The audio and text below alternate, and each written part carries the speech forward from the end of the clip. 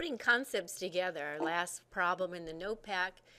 At temperatures near 800 Celsius, steam passes over hot coke. That's a form of carbon obtained from coal. Reacts to form CO and H2. The equation provided is that solid carbon with gaseous water producing carbon monoxide gas and hydrogen gas. This mixture of gases that results is an important industrial fuel called water gas. At the 800 Celsius, the equilibrium constant for this reaction is Kp equal 14.1. I'm noticing it's a Kp value, indicating that it must be coming from the expression of pressure. What are the equilibrium partial pressures of water, carbon monoxide, and hydrogen in the equilibrium mixture at this temperature if we start with solid carbon and 0.1 mole of water in a 1 liter vessel? They're giving me information about solid carbon and the moles per liter of the water. However, Kp is an expression that deals with the partial pressures. We need to know the partial pressure of carbon monoxide, CO, times the partial pressure of hydrogen, H2, set over the partial pressure of H2O. Notice how the solid carbon does not play a role in the Kp expression. Pure solids and pure liquids simply drop out. We can use this information to switch using a Pvnert problem from the information provided to find the partial pressure of water and then consider our ice chart. So we'd like to know the partial pressure of H2O from this information. Partial pressure of H2O. The volume of the vessel was given to us as 1 liter. The number of moles was given to us as 0.1 mole. R is the gas constant, 0.0821, and that way our answer will come out to us in atmospheres. And we'll need to know the Kelvin temperature for our problem.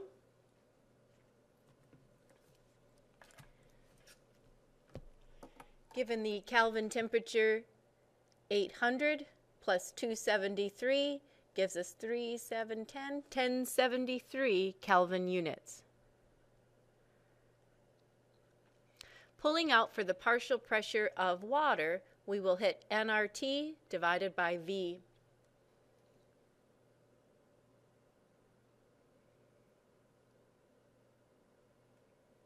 I am finding 8.81 when I solve for the partial pressure of water, 8.81 atmospheres. Now we are ready to develop our ice chart. I'm going to need more room. You might also consider getting a new sheet of paper to give yourself plenty of room to work the problem.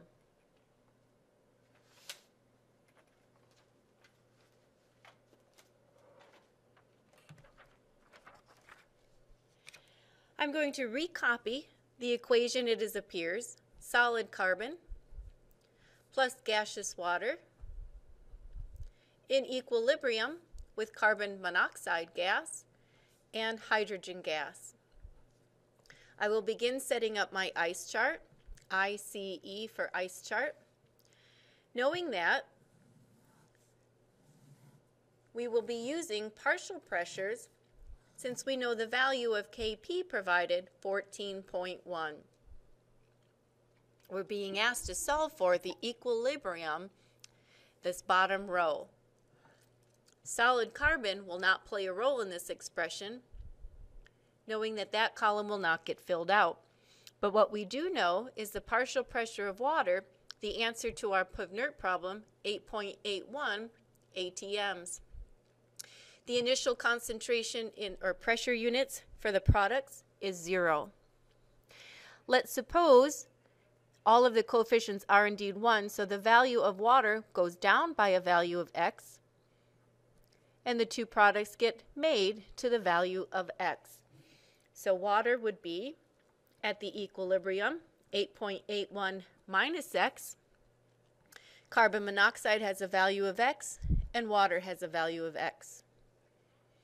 We have 8.81 minus x, x, and x, the values of those reactants and products.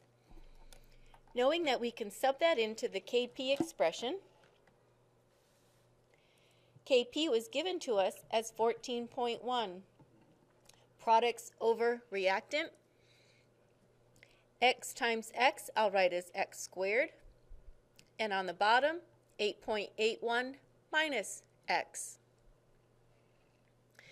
We will distribute 14.1 distributed through 8.81 minus x, set equal to x squared. Let's hit that together. 14.1 times 8.81 shows me a value of 124.221 minus 14.1x minus x squared gives me the value of 0. Working into the quadratic equation, I will flip the signs and rewrite positive x squared plus 14.1x minus 124.221 equal 0. Our A value is 1, B is 14.1, and C is negative 124.221. Let's hit the quadratic program and find the values for x. On our calculator, hitting for program, selecting your quadratic equation. The value for A is 1. The value for B, 14.1. The value for C, negative 124.221. The two values for x come out to be negative 20.238 or positive 6.138. Knowing that pressure cannot be negative, we are solving as 6.138 for the value of x. When we've decided the value for x, 8.31 or 6.138, we need to go back and just fill in the values as we found them, subbing in for the value of x. 8.81 minus 6.138 gives me the equilibrium pressure for water.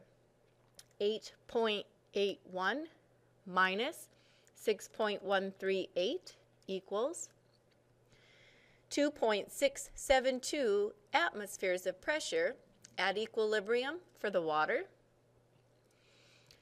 6.138 atmospheres, the equilibrium pressure for carbon monoxide, and the same 6.138 atmospheres for the hydrogen gas. The value for x was used to determine the equilibrium row of our ice chart.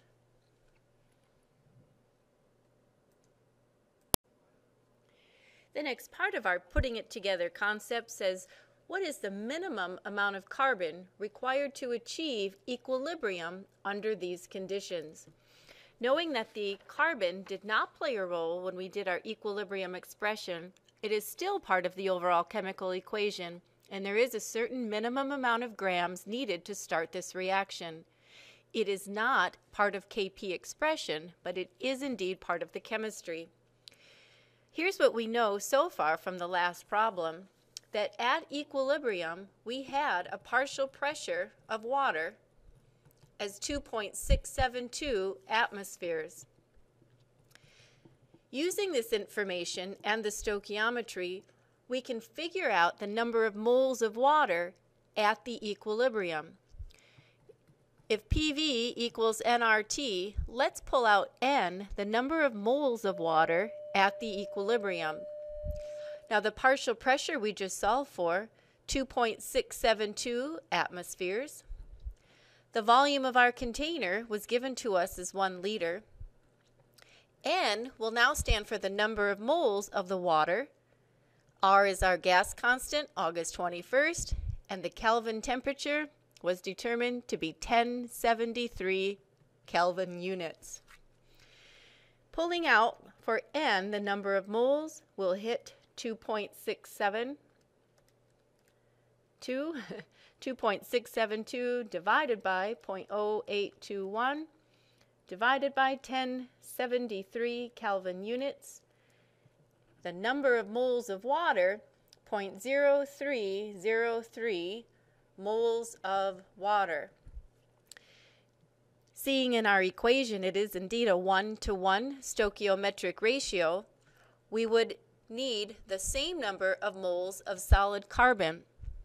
The moles of water is also equal to the number of moles of solid carbon required at equilibrium. We'll do a little mole map work. If we need 0.0303 moles of carbon, using the molar mass of 12 grams per mole, I'll go times 3 on the calculator, and we would need 0.09, and just round, 0.09 grams of carbon at equilibrium to keep this reaction going. On the top of the next page in our notepad, the problem continues. What is the total pressure in the vessel at equilibrium? This is a Dalton's law application, understanding that the total pressure in this container is the sum of the individual pressures, the partial pressure of water, added to the partial pressure of carbon monoxide, added to the partial pressure of hydrogen. Simply add those three values together and we will get the total pressure in the container. That simply becomes the bottom row of the ice chart built previously.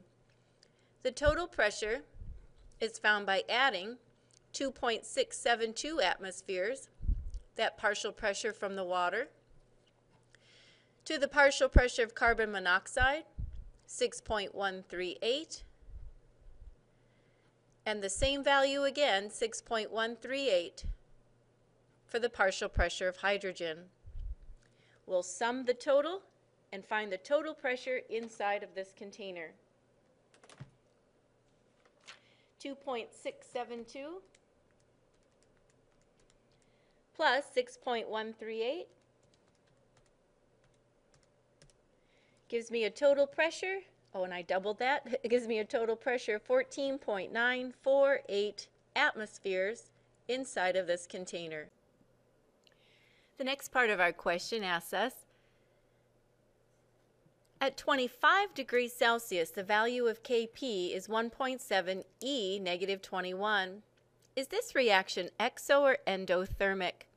Well, here's what we know. Kp of 1.7 times 10 to the negative 21 is a value at 25 degrees Celsius. The Kp we were given originally in our problem was 14.1, much larger, and that was at 500 degrees Celsius. What's happened is as we cooled the reaction down, the K got much smaller. 800 Celsius, thank you. I've just noticed that 800 Celsius was the original temperature, but again, looking at it being much warmer as compared to it is now. Which direction must it have shifted as we cooled the temperature down? Knowing that as the temperature cooled, the K got smaller, we could realize the equilibrium must be shifting left. And if the equilibrium is shifting left to make more temperature, again increasing the desired heat, in an endothermic process, the shifting left causes the K to get smaller, and endothermic values consider heat as a reactant. This particular reaction must be endothermic, simply explained as the reaction cooled from 800 to 25, I noticed the Kp significantly decreased as well. The final consideration for this problem: to produce the maximum amount of carbon monoxide and hydrogen gases at equilibrium, should the pressure of the system be increased or decreased?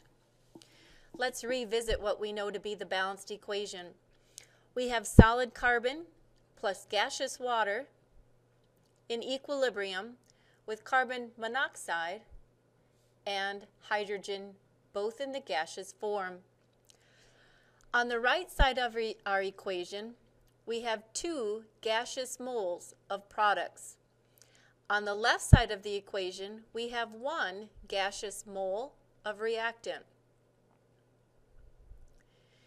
If we are manipulating pressure we can force the equilibrium to either increase or decrease. Remember, our target is to make the maximum amount of our products pointing right. If we want to increase the number of gaseous moles heading right, knowing that it has more gaseous moles, we want to have low pressure.